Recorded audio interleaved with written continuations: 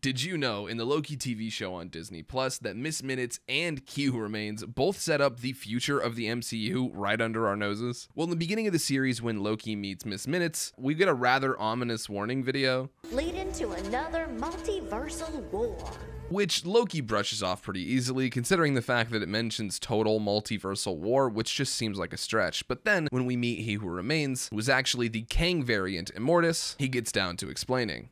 And I ended the multiversal war. And during all this, comic book fans are freaking out because it is directly referencing Avengers Secret Wars, which, yes, has already been slated for the MCU. So no matter what happens in the next few movies, including Ant-Man Quantumania, you can expect for things to only get worse. Follow for more Nexus points.